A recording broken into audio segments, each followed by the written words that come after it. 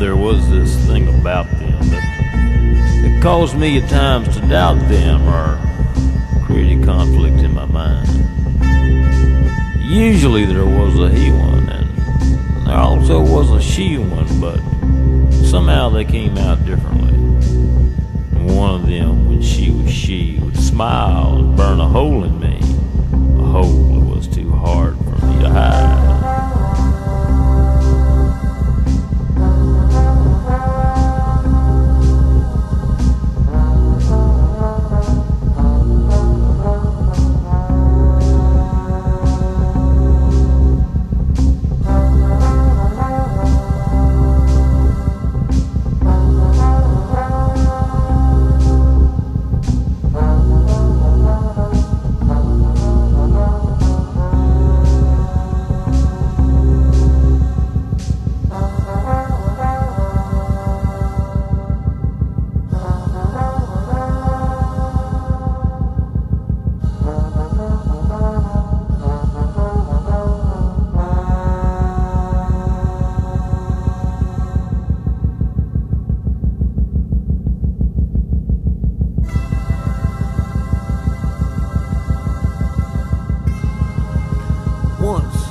Once I had a dream about her in a field, alone, outside a tiny little cottage made of sticks.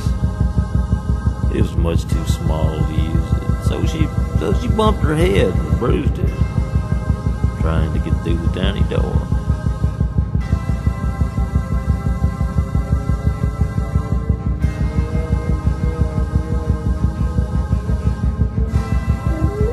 Afterwards, I went to tell her, but it was a he I fell to, nodded at my words indifferently.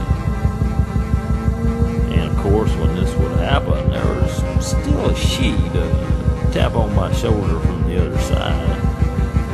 But it wasn't her that looked in. Oh, close perhaps, but like some bookend that had come misshapen from its mate. So I told myself, there must be some way I can make them just be who I want to be with all the time. Or it kept me at a distance, but my senses kept insisting it was much more interesting inside.